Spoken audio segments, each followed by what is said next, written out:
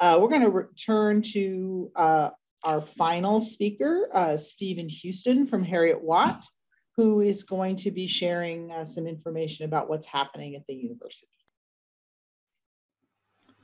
Hello, my name is Stephen Houston. I'm a member of staff at Heriot-Watt University in Mechanical Engineering, and my talk today is Excellence through Engineering through Student Projects. So why do we do projects? Well, projects are an excellent way of students to demonstrate their understanding of engineering principles in design, build and test type activity, individual experimental work, group activities, and also theoretical research. The accrediting bodies, such as the Institution of Mechanical Engineers, place high value on projects as it is a way of students to show key competencies, such as independent research, project management, applying engineering knowledge, working in a team or individually, and also in communication. In mechanical engineering, we run a number of key projects across the years, as do other programs within the institution. Our projects are individual projects, often referred to as the final year project. We do design and manufacture projects. We have integrated master's projects. We also run interdisciplinary projects in year 3. Other schools, such as Aegis, they run inter-campus projects in year 1. But I'm going to concentrate on the first 3 projects in this presentation. So the individual project or final year project is supervised by a member of staff. The member of staff often recommends the project title, although students can come up with their own projects. Staff are often research active, therefore the students are working in a world-class area of research. The students produce a journal article and a presentation as a means of assessment. Often the students' work ends up in a real journal and is published to the international community. So I'm going to now allow 2 students to talk about their projects conducted last academic session. And it must be recognised that last session we couldn't do any experimental work due to COVID restrictions. Hi there, my name is Ruby Still and I am in my 5th year of mechanical engineering. Last year I undertook an individual project that spanned over 2 semesters as a compulsory part of accreditation for my degree. I decided to investigate a topic that I came up with titled The Optimization of Heat Transfer in Flat Plate Solar Collectors through Numerical Analysis and Computational Fluid Dynamic Modelling. I decided to choose my own project as it allowed me to have the freedom to direct my efforts into a topic I was specifically interested in, rather than following curriculum like other modules. This made the challenging process highly enjoyable and rewarding. With renewable energy systems at the forefront of current research, I decided to explore topics focusing on renewable technologies and methods that could be used to enhance them. My knowledge and enjoyment obtained from studying previous thermodynamic modules allow me to do preliminary investigation into topics that combine both interests. The paper aimed to establish optimum working conditions for a flat plate collector in climates like Scotland. Operational parameters were varied to establish the optimal performance output of the system.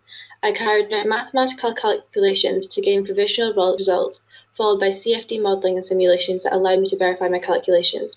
An example of this is shown on screen.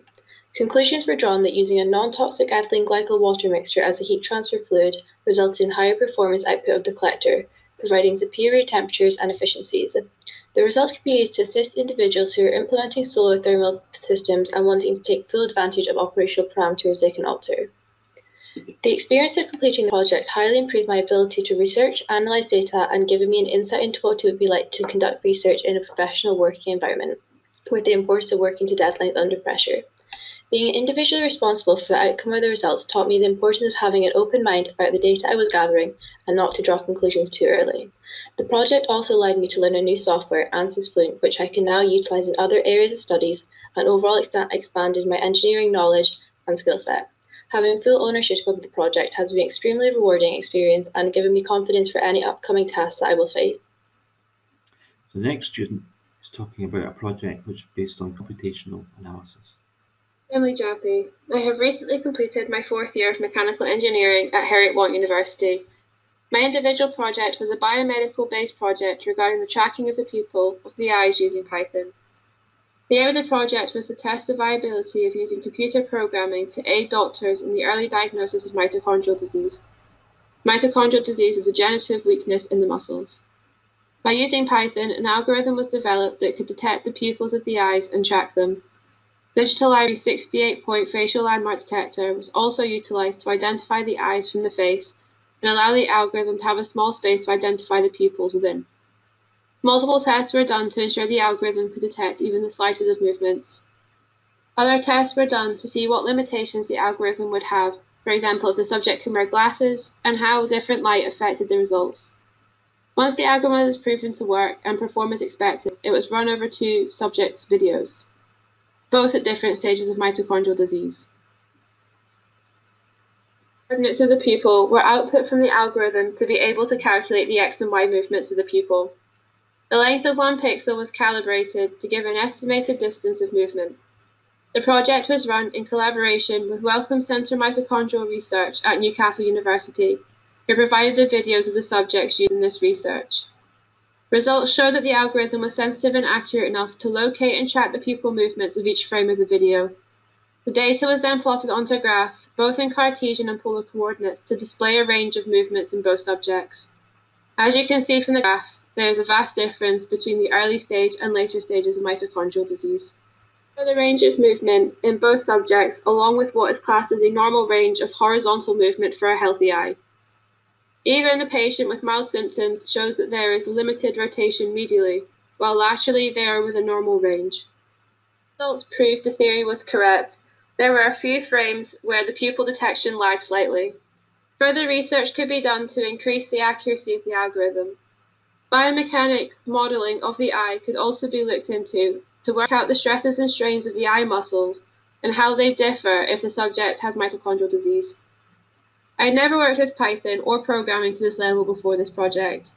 This meant that the early stages of the project were difficult, but with the help from my supervisor and Rob Lowe from Creative Impulse Limited, I quickly learned and got to grips with how Python worked, which meant that when I passed every milestone, I felt a massive sense of achievement. Overall, I really enjoyed my project, and I would like to enhance my knowledge with computational biomechanics by furthering this subject into a career. The next set of projects that we place high value on are design and manufacture projects. When we started these projects over 10 years ago, they were fairly unique in Scottish higher education. But now, most universities run something very similar. This is where you get an industrial sponsor to provide a project for students to work on for an academic year. So the challenge is to meet a real industrial or societal need. The students are questioned by the engineers of that company, therefore they realise that very quickly they have to move away from the sanitised academic environment to a real-world situation. Many of the projects have been implemented in the companies. One company we're going to look at in particular is GM4X, which produces a Paratracker. The Paratracker is an all-terrain wheelchair, and this design has been heavily influenced by student activity over a large number of years. The company director, Gordon McGregor, is very impressed by the way that students get involved in the project and their contribution to his product. So we're now going to see the Paratracker in action, and then we're going to listen to a student's experience of working on this project.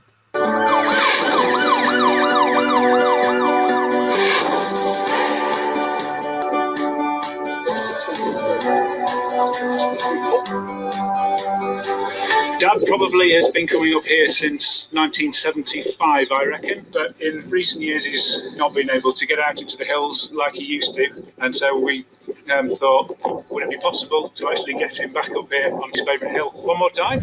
Well, with the help of some amazing machinery and some wonderfully kind people, here we are. So it's really quite a special day for my dad. It's a very special day for me. We've spent lots of time up here together. I, in fact, learned to fly with my dad up here, so it's incredibly special to be up here with him again. Thanks to everybody. Hi, my name is Emer Duffy. I've just graduated from the BEng Mechanical Engineering course, and I'm going to discuss the Engineering Design and Manufacture course with you. So a bit about this module. The basis of our Engineering Design and Manufacture course was an industry-oriented project. In groups of 6, we were assigned a client and a project title. This part of the synoptic course was divided into 3 main assessments. Firstly, a surgery session. This was an elevator-style pitch that lasted around 5 minutes long, followed by a Q&A session. The second section was a technical report submitted at the end of semester 1. This report was styled as a design for X, with the main focus on background and market research, concept evaluation, design and engineering associated to your project, complete with a mock contract. Semester 2 was centred around the manufacturing and production side of engineering. The technical report was updated to include pertinent details on manufacture, prototyping, experimental studies, costing, distribution, as well as recommendations and future work. There was also an emphasis placed on client meetings, minutes, agendas, and general attitude, with marks being awarded for professionalism. My team was fortunate enough to be partnered with Gordon McGregor of GM4X, whose company centres around making the Power Tracker an all-terrain wheelchair. Our project was to make the transporter attachment and mounting for the Power Tracker onto a vehicle. Some of the key guidelines Gordon gave us for this design were to place an importance on accessibility, ease of use, locality of materials, and general simplicity of design. Some of the further significant qualities our group placed at the centre of our company were ensuring the product was lightweight, safe, affordable, unique, and that it follows certain design and manufacture standards. After narrowing down our initial 6 designs with the help of Gordon and our market research, we settled on the Power Rack shown. The Power Rack is a transportation method specifically designed for the all-terrain Power Tracker wheelchairs 3 and 4. This product will allow any average-sized car to carry either Power Tracker without the need of dismantling their front wheel. The tools required are minimum, as the bolts used are winged, making it easier for the customers to tighten them without the need of heavy tools. The design consists of 2 main components, the mounting part and the actual rack. The mounting part will fit a 50mm tow bar and is easily installed by inserting the casing into the tow ball and adjusting the bolts. The wheelchair is then placed on top of the rack and secured with stud rings and nylon ratchet webbings. Personally, I thoroughly enjoyed this module. It took us from the design phase right through material selection, the manufacturing process, assembly, storage, and finally distribution to the customer. It was exciting to be only limited by our own innovation and the guidance set out by Gordon, our client, and was definitely made special by completing this project for such an amazing company who changes lives every day. The insight it has given us to working as an engineer in the real world is unparalleled in the 4 years of my degree. Working with other people, delegating tasks, talking with a client, and making the most of meetings, in addition to more technical skills like report writing, process analysis, and introducing project management approaches, were only some of the skills put into place throughout this module. Overall, I think it was a really important module, accumulating all the skills I've learned in design and manufacture over the years, as well as incorporating aspects from many other modules. The last project I'm going to talk about is an integrated master's project, and it runs over 2 academic sessions, years 4 and 5. And basically what we do is we give the students a very complex problem set by the academic staff, and so these are non-standard problems. We give the students a brief specification, and the students are given free range to come up with their own solutions. Often we have a number of groups working on the same specification, and it's interesting to see the different results from the different groups. So essentially this is a design, build and test type experiment, and the students work collectively over the year and a half to produce an artifact, and then they test it. Often the students do not come up with a solution that works to the specification due to time constraints, because often these specifications are the types of specifications you would find something like a large company working on. But the students find a lot of inspiration from their activities, and they also learn a lot from producing a solution that may not meet the brief. They learn a lot from failure. So I'm going to show you a clip from a project from 10 years ago. Although it's 10 years ago, this was quite groundbreaking at its time. And if you look on YouTube, you'll find the entire video. You'll also see lots of solutions have been built around this initial concept.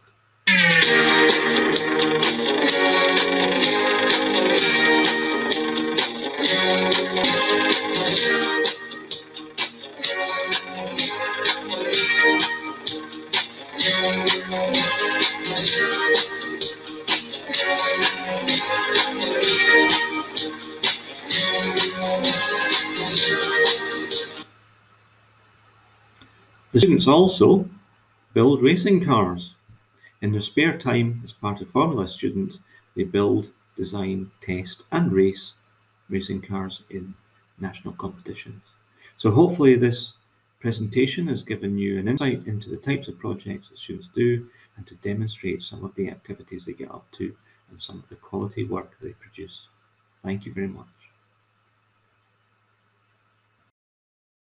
Well, thank you so much for that overview. It's great to end this session with a focus on the work of students.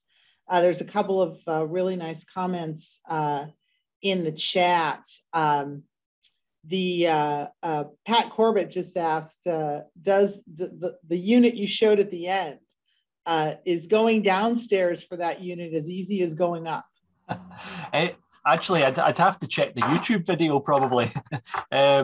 I'm sure that the brief was actually to go up and downstairs. This one was actually the students' own challenge. It was the robotics students, and they came up with that. But I agree, there are certain challenges that make it more difficult. But yeah, it was a good question. Yes, I must admit I've seen that myself in small children. I'm interested in the kind of feedback you hear from employers once your students go out and start working. I would imagine that projects like what you described here, it's clear from the students' reports that they feel much better prepared professionally. I'm interested in what you hear from employers about their views of these projects and the students' level of preparation, if they feel it changes it. Yeah. Well, one of the things, obviously, when students go for a job is that they have to pass certain tests and obviously interviews, but actually having something to talk about, such as a project where they've been able to demonstrate working as a team to solve a complex problem, sort of shifts the discussion in their favor rather than the company asking them awkward questions. They can demonstrate and they can talk about examples where they have overcome a problem. They've worked with academic staff or other students to come up with a solution. So certainly the projects are very important when it comes to students getting jobs. Yeah, and great thing. Most of the delegates will probably remember when if they did a degree, their final year projects, that was a key thing that they will probably remember. They'll remember that more than a lecture probably. They'll remember their project. We hear that from our students too.